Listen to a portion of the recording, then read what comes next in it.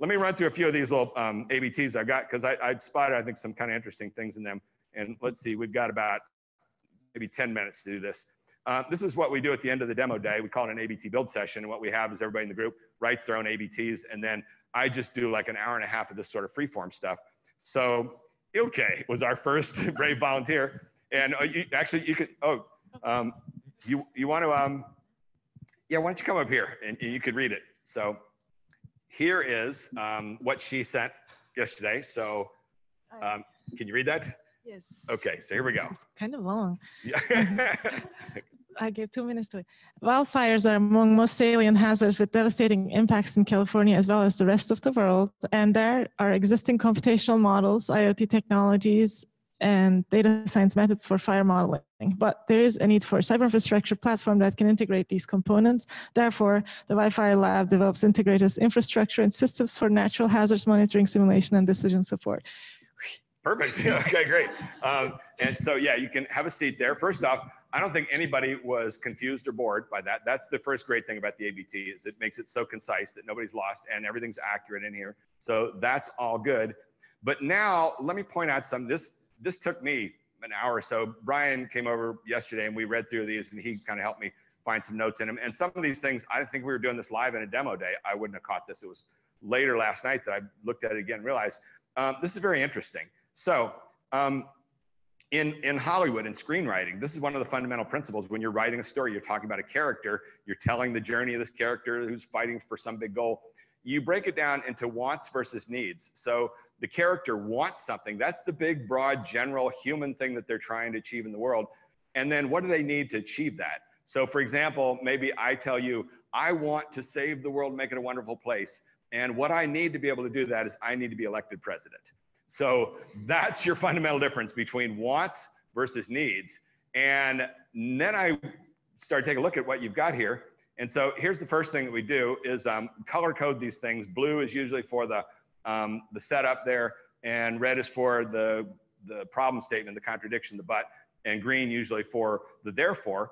And take a look at what you have there for the but. What's fascinating is look at the word you've got in there. You have the word need right in there. And what you've said here is, but there's a need for cyber infrastructure platform that can integrate these components. But now think about that. That's actually the tool that's needed. What's the more broad want? And that's kind of in the other part of the red there, that can integrate these components. That's your want. We want to integrate the components. What do you need to be able to do that? Does that make sense? And so this is what we do with the ABT, you know, and it seems trivial, but every little bit that you can tweak these things, adding them, getting them tighter, makes the logic better. The bigger part of the audience can follow you. So here's what I would suggest in a rewrite of that is rewrite the but part and say, but at present, this is the real problem, a lack of integration of these components resulting in inefficiency, something to that effect. Does that make sense? And one of the fascinating things we found, story circles, that it's not in my books yet, but I'm gonna write about this, is I think there's a huge difference between verbal versus written formulation of these sorts of things. So over and over again, people will, and you're nodding your head, you've seen this before. You're right, exactly. People will write their ABTs and they'll be long and convoluted and things like that. And then we'll start in this thing and I'll come over and say, okay, what's the basic problem here? And they'll start to look down and I'll say, no, don't look down, just look at me, tell me off the top of your head, what's the basic problem? And they'll come out with something like this, you know, well, we can't integrate the components. Like in 5 words, and the whole group will go, wow, that's so clear. And something goes on with the brain where verbally, quite often, you can say these things much more directly and clearly than as soon as you start writing, you just start turning them into spaghetti. So that's how I would probably suggest as a first draft rewrite on this, which is you move the need down to here. And in fact, you've probably got more detail than you need right there on integrated infrastructure systems, national blah, blah, blah. Not sure we need all that for this concise statement. Isn't that all kind of encaptured by just cyber infrastructure platform? Those are all the specifics of it. So for something like this, if you wanted to be pretty concise, that's sort of what I would suggest. At present, the problem is a lack of integration. Therefore, we're developing this tool, which will solve this problem. Is that making sense? I thought that was kind of fun because I've never had an example like this that hit on that wants versus needs thing, because that's straight out of Hollywood, but that's a lot of what I've tried to do is pull these things out of Hollywood. By the way, for the sake of Brian and me, what is IoT technologies? The what? I knew that one. And you Oh, jeez.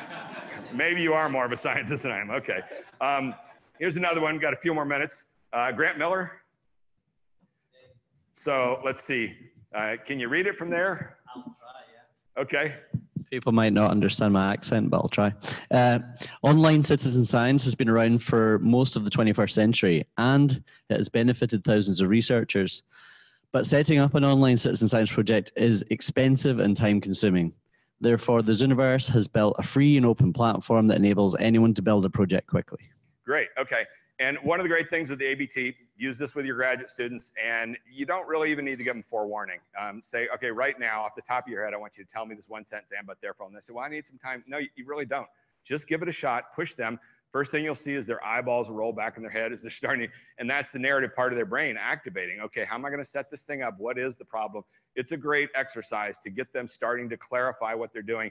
I do this a lot with groups of graduate students, just sit around in a circle and have everybody come up with these ABTs. And so on this one, so then this is the first thing that we do, as I said, go use this color coding, identifying the setup statements here and the problem and then the solution. And that ABT is really pretty simple and pretty clear. So, I don't have a ton of stuff. I think the whole audience followed along just fine with it. But I do have one little suggestion, and keep in mind, all this stuff, it's super subjective. Again, this is not like analytical chemistry or whatever.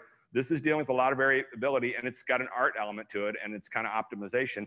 But here's one little thought I had on this, which is the goal with the ABT is you work on it so long and hard that every single word in there is there for a reason. There's no extraneous stuff. There's no repetition. Everything is needed. And so when you start to look at this, look at the first part. Online citizen science has been around for most 21st century, and it's benefited thousands of researchers, but setting up online citizen projects expensive and time consuming. Could you be more specific here? And here's one of the things that we've kind of uncovered in working with this ABT is all else equal. And this is my buddy Park Howell with that podcast, actually. He's worked a lot with it now. And we're constantly having long discussions. Seems to be two main things you want to get up front in your setup. And this is the context for your whole project, which is you want to begin by getting us into the ordinary world. What is the basic system that you're working in? And then if possible, can you tell us what's at stake? Why is this important? This is the thing I always had trouble with my proposals when I was a scientist, was failing to make a compelling case for why do we even need to fund this research? It's so important for research proposals. And so those two elements. Now we take a look at what you've got here, and you've got online citizen science been around for most 20th century. Is that a really crucial piece of information to this narrative? It's kind of interesting background, whatever. But if we're really trying to make the case about your problem, which is that it's expensive and time consuming, don't know that that's that essential. And even the fact that, well, it's benefited thousands, that is part of why it's valuable, what's at stake. So here's what I might suggest as a little bit of a restructuring of it. Organizations, and you tell me if this makes any sense, organizations form citizen science groups, and the benefits can include whatever three big attributes that you can think of: larger data sets, community participation, inexpensive science. The power of storytelling rests in the specifics. So a lot of times you don't want to get into a lot of details of these things, but one or two or three specifics can help make them much more powerful. And that's what I would suggest there, because that's starting to give us a clear idea of how it benefits, actually. So your version said it's benefited thousands. If we can get into these specifics right here, which isn't going on too long, then we can really see, wow, you're right, that's really powerful and beneficial.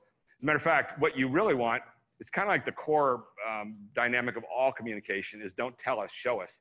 Can you show us some data? Can you show us these attributes that are going to result in us saying, wow, that benefits a lot of people with those sorts of things? Then I would think you'd say that and then follow into but setting up is expensive and time consuming. I don't know. Does that make sense or not? Yeah, that makes a lot of sense. Yeah. Okay, so we can go back and forth on that. But that's what you do in this process. And it seems like, splitting hairs, but actually every little bit is super important. The key dynamic is you're wanting to make a statement that is both concise, as short as possible, and yet still retaining enough substance to be compelling. And last one we'll do here is Jeanette. And Jeanette there? Okay, great. And let's see. You want to read this to us? Can you see it from there? Sure. The rate of ice sheet melting is not well understood, and several scientific communities are studying it by collecting data and by computational modeling. But these communities of scientists are not well unified, Therefore, we are trying to build a gateway that will allow these scientists to make progress on characterizing this problem. Okay, great. So let's take a look at your setup there. And this is what I was wondering if there's a little bit of redundancy in what you've got in the setup and the statement of the problem. And in fact, try this out. The study of ice sheet melting is multidisciplinary, which is sort of what you're saying there. And then why does it matter if it's multidisciplinary? What do we know about the characteristics of multidisciplinary science? We know that multidisciplinary studies require a unified approach. And then we get to the but, and the but is, but this isn't happening for sheeting melting, sorry, typo there, for melting, ice sheets melting because of, and therefore we're developing gateway. So it's about boiling it down and trying to get it to the least number of words.